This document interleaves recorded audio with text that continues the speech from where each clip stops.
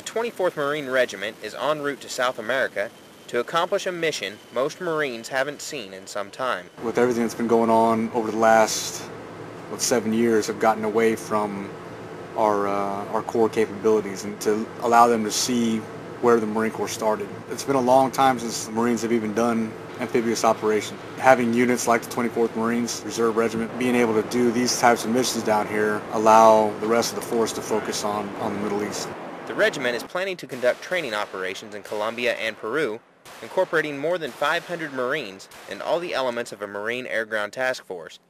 With the 24th Marines, from the USS Boxer, I'm Sergeant Charles Hayes.